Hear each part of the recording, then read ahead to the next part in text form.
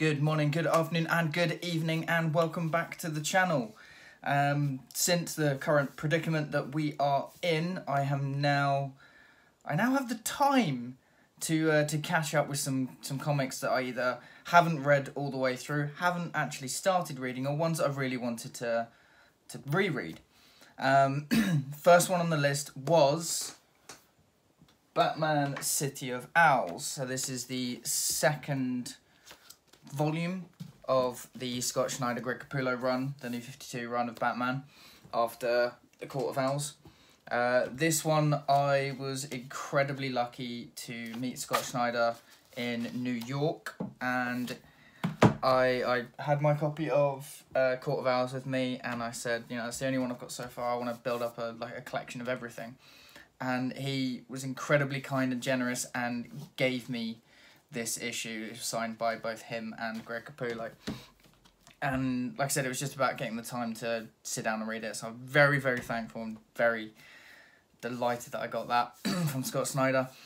Let's get into it. So the first three issues are a continuation of the Court of Owls. Those three issues, very, very, very strong. Greg Capullo's artwork is fantastic, as it pretty much always is throughout the series so far. One slight issue I have with it, and it's what issue would it be? 6? 8. Just at the end of 8, there is a swap of artists. Don't know what for. I think it's at the end of 8 because it's the first issue of this particular volume. So I think it's there. It seems a little bit strange.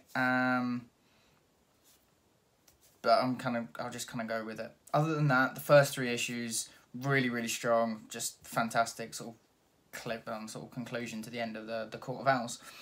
Issue 4 is a slightly different take. We have an issue of, was it Jarvis Pennyworth, going through a couple of weeks maybe in the life of him, leading up to his death, all told from the point of view of him writing a letter to Alfred. Very well scripted, very well structured, artwork phenomenal as always, and it was a really nice sort of slight change of pace compared to what we had been having with the Court / City of Owls. And it was a nice way to tie in the past of Jarvis and Thomas and Martha and their ties to the Court of Owls, and that was really interesting to see. And this is where we kind of go off the rails a little bit. So issue 5 is a one-off where it is a random girl that is invited to a big Bruce Wayne party just because she won a competition, and she has Batman standing up for her and her brother. So she decides to help Batman in the way that she can. Artwork slightly different again. Not too sure of the artwork on this one, because being a collected volume, normally they have the artists at the front or at the very beginning of the issues, and for some reason I couldn't find it on this. Please let me know if you know who the artist is. Let me know down in the comments, please. Wasn't as much of a big fan of the art, if I'm completely honest. It's just the fact that going through Greg Capullo's artwork and seeing this sort of very, very sort of drastic change in the artwork just slightly put me off a little bit. It would have been fine if it had started like that and continued.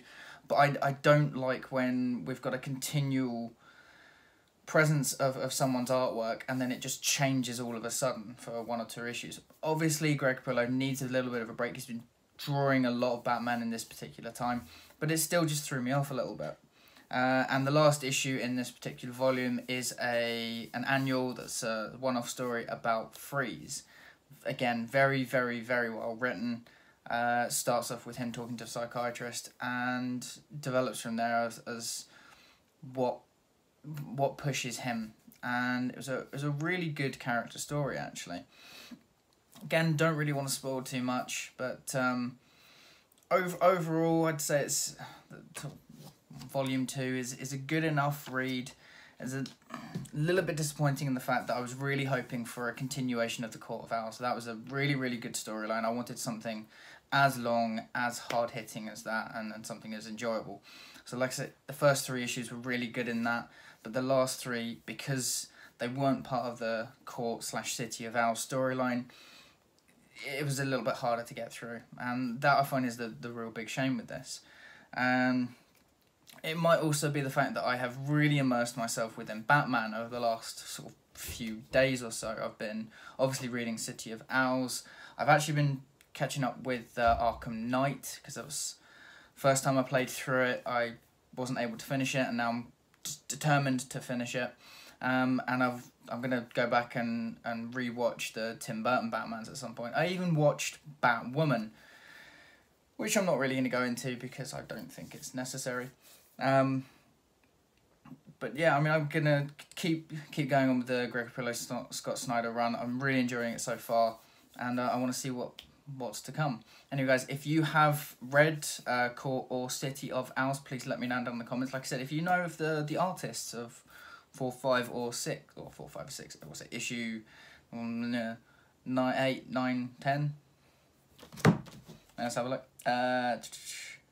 So it'd be 11, 12, and annual. If you let me know down in the comments who they are, if you do know them, that'd be great. Have you read the Scott Snyder Greg Capullo runs? What did you think?